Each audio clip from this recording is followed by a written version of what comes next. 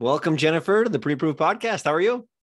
I'm great, Adam. How are you today? I'm doing fantastic. So we're in a unique position in that we are actually clients of each other. Like we've actually hired each other to do work for each other, which I thought was a little bit unique.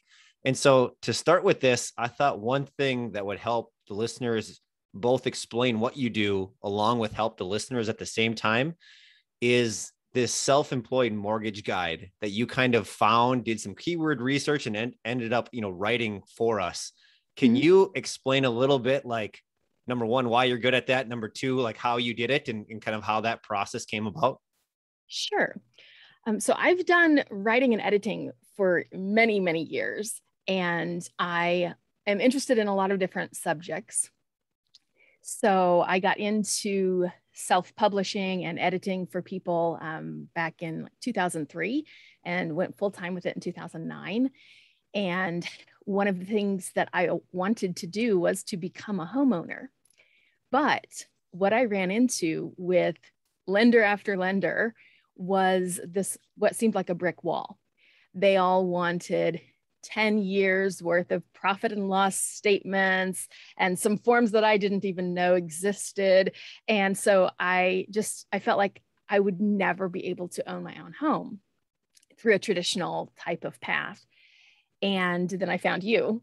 And when you started talking about how you helped people, that just changed my world, just totally lit me up. And so we ended up working together to get this house that I'm in now, which I love. And I was so excited about.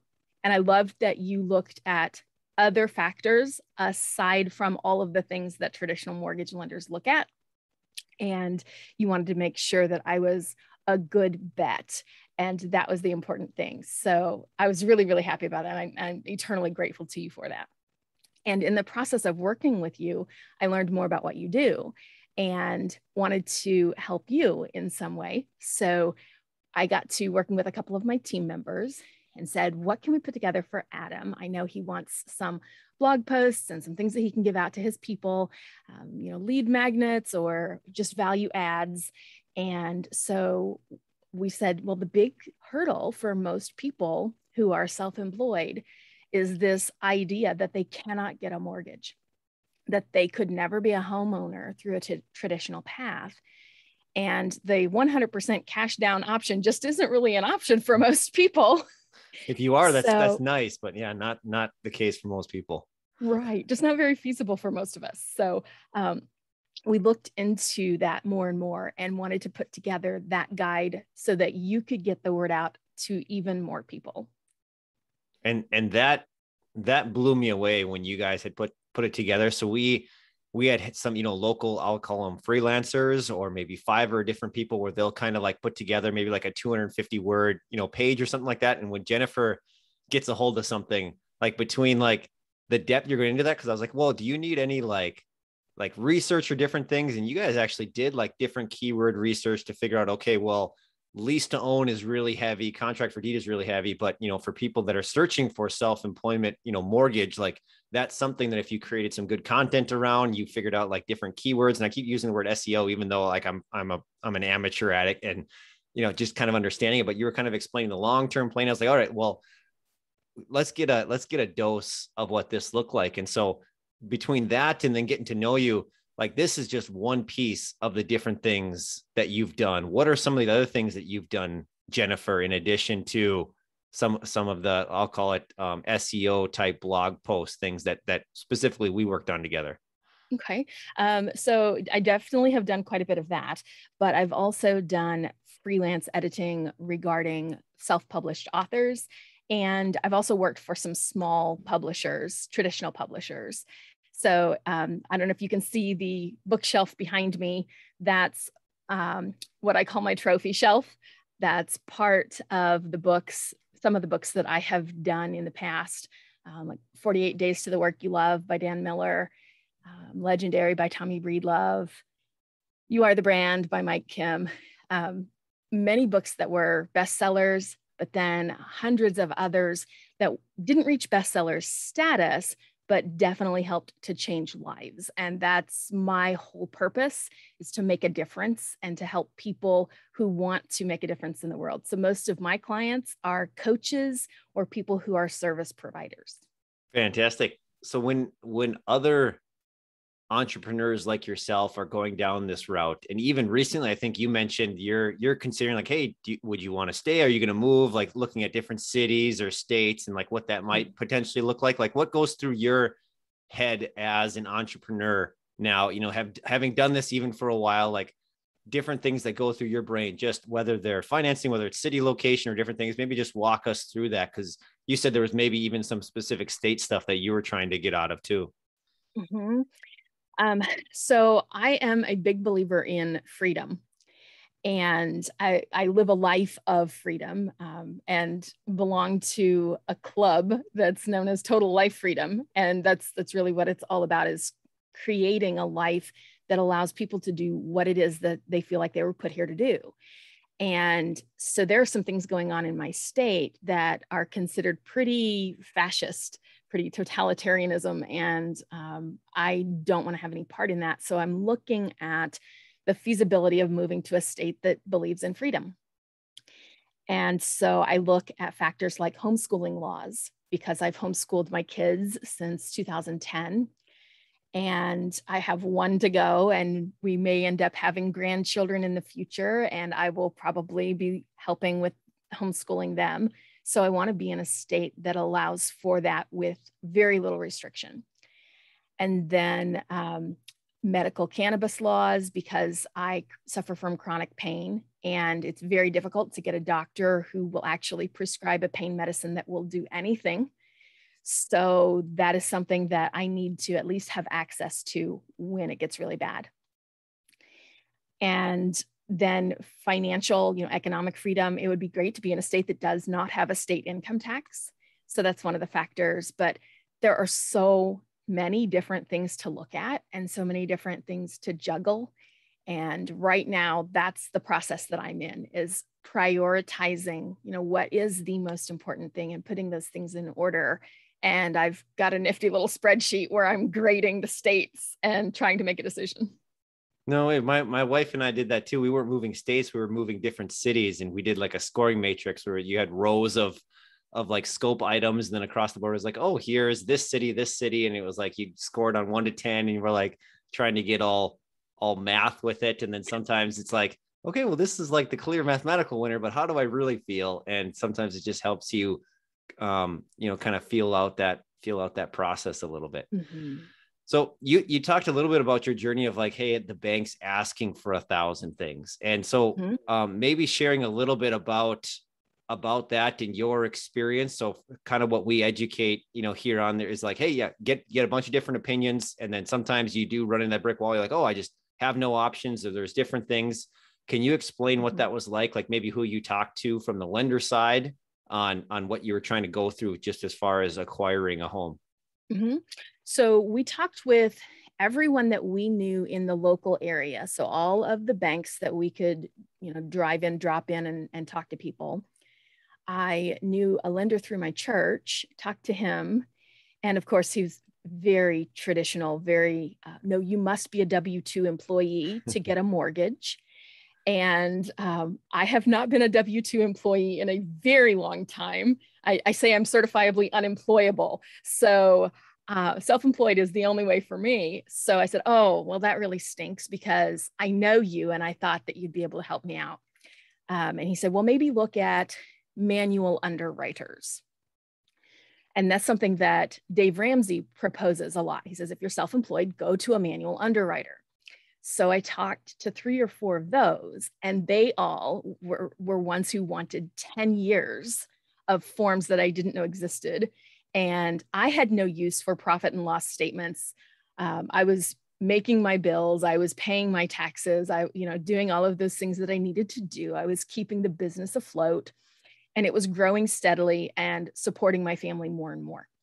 So in my mind, why would I need to create a P&L statement quarterly or something? I just didn't need that until somebody said I did. And then I thought, oh, do I go back and try to create all of those forms for the last, oh, I wasn't even in business for 10 years at that point. So I couldn't even do that if I tried. And it felt very demoralizing. I can't tell you how many times I cried, how many times I got frustrated to the point of tears on the phone with a lender because I didn't have the chess pieces to play their game. And again, I cannot tell you how, like when I heard you start talking about what you were doing, I cried again, because that time it was relief and joy and hope, because I knew finally there's a way for me to own my own house. There's a way for me, there's a path. And having those conversations with you, you said, this is what we need. Do you have these things? And I said, yes, I do. I can get these to you right away. This is awesome. It made such a difference. Oh, I'm so happy. And what I thought was really cool too is this. I mean, you were Johnny on the spot, or whatever metaphor that you want to use, like with getting stuff, being responsive. And I remember you going through like, okay, this is the one that we want. And even talking through, like, you're like, you and your family are quite handy, from that perspective. And so like, I remember one of the first things you did, and I always still talk about it just because I think it's so cool, is like you did like the walking desk, or like the walking treadmill where you're like, able to like type and move at different things. You kind of had all these like different projects you had going on, and you kind of picked a house like, oh, I could do this, or we could do this to the table and all that stuff. And so I'm kind of curious, as you were kind of looking around and how you've maybe done that from an improvement standpoint on your house, from like, let's say when you first moved in to like now, what have you all done to the home? Because I get to see this little camera of you and your accomplishments of the 120 books plus, and it seems like you're adding more every single day of the people that you're helping. But just from the home aspect, what have you been all up to? Well, one of the first things that we did was we pulled out this really ratty carpet that was in the laundry room, mudroom area.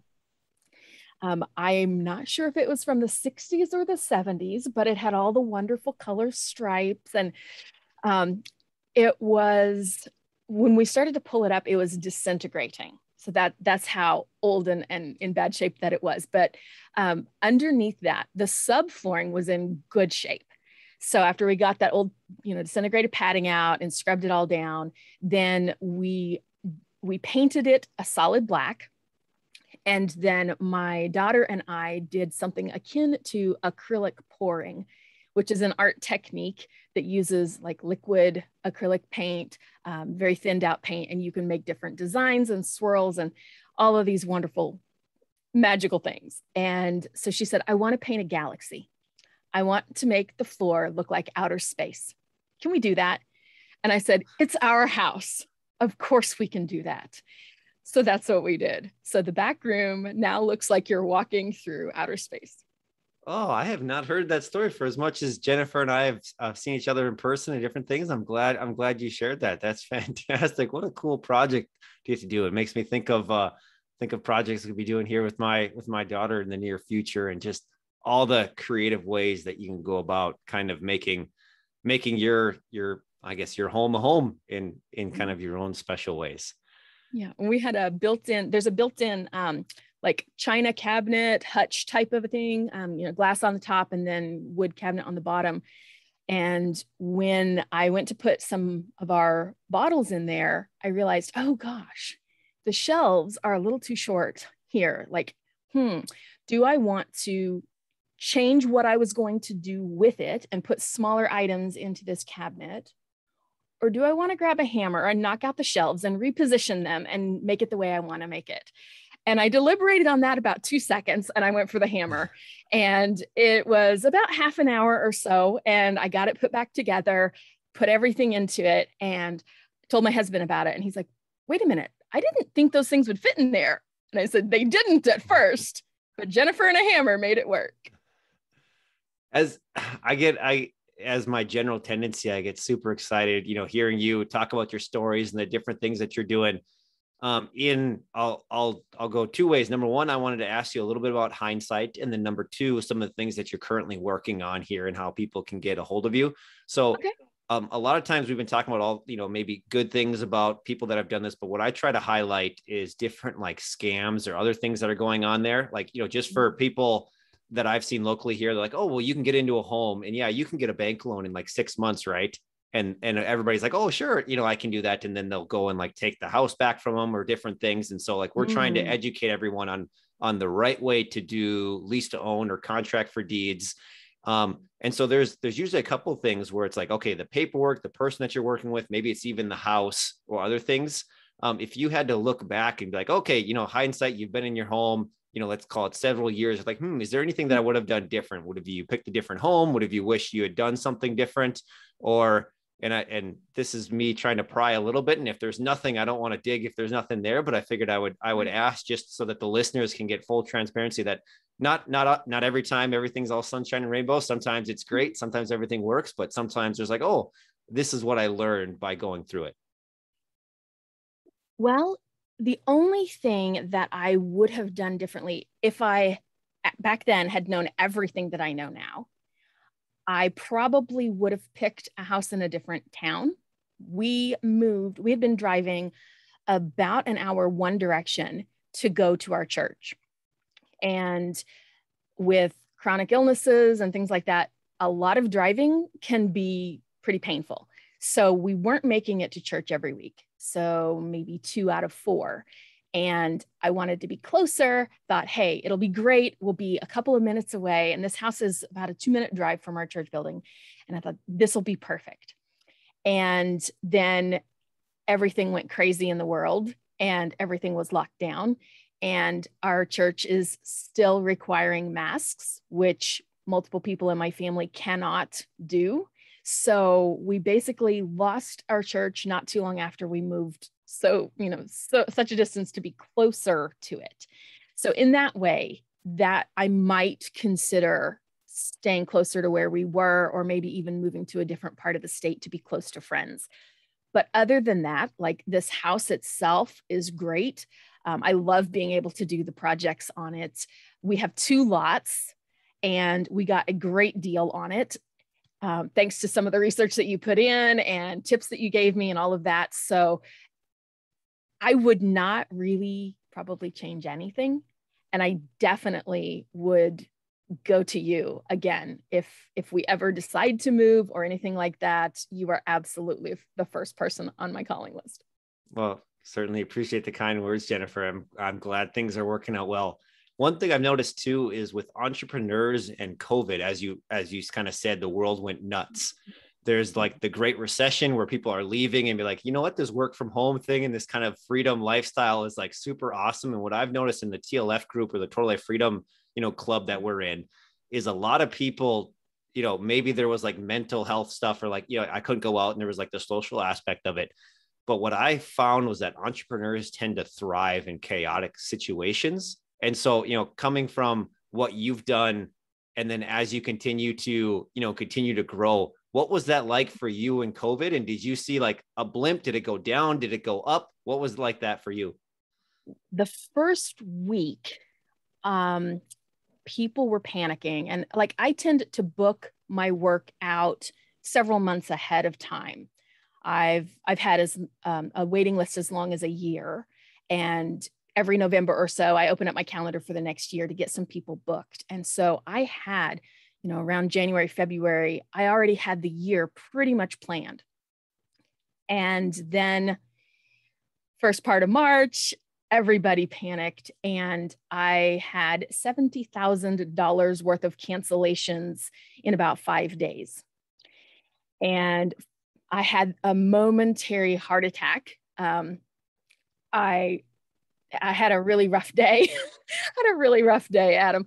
And I was worried because I thought, oh my gosh, if all of these people for the next few months have canceled, what's going to happen to the rest of the year? How long is this going to go on? And so, of course, I tend to be an overthinker and my brain just really got going.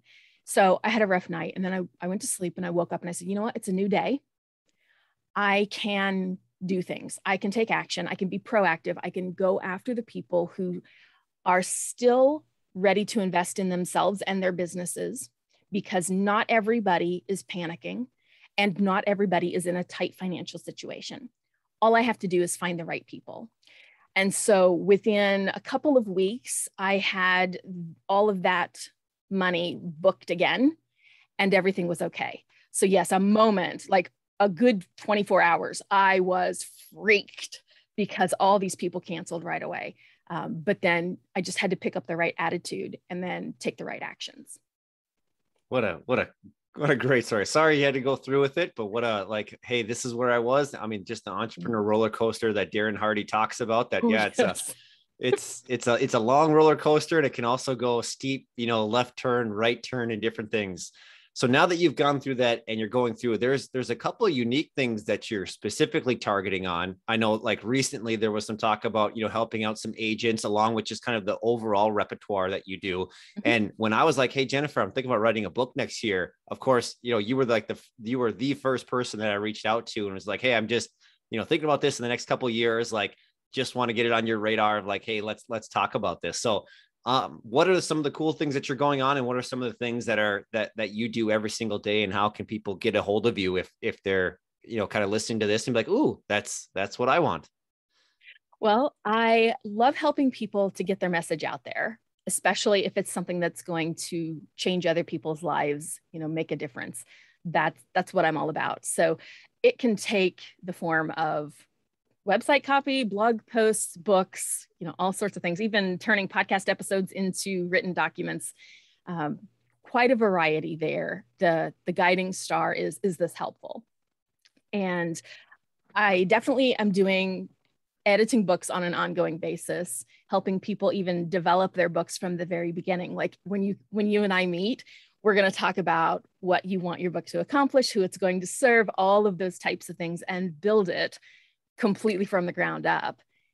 Other people have already done that part of the work when they meet me and they say, hey, I have a first draft. Can we shape this up? And still other people meet me at the end for it's the way I want it, but I'm not so great with grammar or punctuation. I'm not sure where to put the commas. Can you help me with that part? So anywhere along the path that somebody meets me, I can take them by the hand and walk them through the rest of the path. And then their book's on Amazon and Barnes and Noble and all those wonderful places, and they're ready to go. That's awesome. When people hear editing for books, how would you describe editing for books? Okay, so there are a couple of different types of editing. Developmental is like being an architect. So that's when you're doing the planning and the big picture items, which chapters need to go in there, which order, how do you take a reader from A to B, all of those, big picture things. And then there's line editing, which is where we look at the language that you're using. Is there too much jargon? Is it aimed at the right audience? Is it aimed at the right reading grade level? Or is this too complicated or too simplified? All of those middle types of things. And then copy editing is what most people think of when they think of editing. That's where you look at the spelling and the grammar and the punctuation, and you make sure that the message is clear and easy to understand. So different books are going to need different things. Some books need all of it. Other authors are already great with some aspects and not others. And so we just find out what it is that they need. And the other thing you were talking about, you mentioned stuff for agents. I'm doing a content package for real estate agents. A lot of people who are in the real estate industry are extremely busy with the doing aspect, the talking, the conversations, the showings, all of those active types of things. And they don't have the time to do the writing that they should be doing to reach other people. So whether it's lead magnets that they put on their website, or blog posts that they're publishing weekly, or the emails that they send out to their subscribers list, the writing gets neglected most of the time. They're just too busy. And a lot of people just don't like it. They just don't like to write. They had bad experiences in school, or they think it's really tedious, and they're more a talking kind of person. A lot of real estate agents are talkers and not writers. So they know they need this, but they just don't want to deal with it, and they don't have the time, really. So that's a need that I get to fulfill, and I really enjoy doing it. For sure. I mean, I can totally see that from my own experience where, yeah, you talk with an agent and they put you on like an MLS strip of like, oh, here's some properties that might come up. It's like, oh, well, I can kind of find those on Zillow myself, but like, and there's some firms that have some like generic here's, and I guess what I'm calling kind of like an email drip campaign, but I don't know that of anyone that was like, oh, here's just some super helpful of like first time home buyer tips, or like, hey, if you're looking in this area or this neighborhood, like here's a breakdown of it. And if someone had brought that to me at that point, like how much would have that set them apart from someone else? Like, oh, I didn't know that this school district is a 4.8 out of 5. Whereas if I go half a mile north and I'm in this this school district, and that could make a world of difference. And that's what an agent's supposed to be good at. And so helping them articulate that, yeah, they might be able to explain that on a phone, but for the people that are coming to them that are not maybe ready to buy or do different things, that makes a lot of sense. Cool. Yeah. Jennifer, thank you very much. As we wind down here towards the end of the podcast, if people wanted to get a hold of you, which we're going to put here in the podcast notes too, but what is the easiest way and preferred way of getting a hold of you? Well, I have 2 ways. One, I'm on Facebook. I'm rapidly approaching the Facebook friend limit, but I'm always interested in connecting with people. So that's one place. People can message me or friend me there. And then my website is harshmanservices.com. And my email is jennifer@harshmanservices.com. Fantastic. Sometimes, Jennifer, there's the things that you maybe wish you had talked about that I didn't ask. Anything on there particularly on your mind that you felt like we didn't cover or that you wanted to share? Well, I always want to let people know that if they if they have the right attitude and the right resources, they can do amazing things. And if they choose the first, they will find the second. Ooh, I really like that motto. That one's gonna go in there for sure. And you're one that amplifies that or exemplifies that. I remember the first time that we met in person in Phoenix. It was you were living true to what you had just spoken, because there was a lot of that coming forth, and it was great to see you in the flesh exhibiting that. And since the times that we've followed, so what an inspiration, Jennifer. What a wonderful person. Thank you, Adam. You're welcome. Thank you for coming on. Have a good one. You too.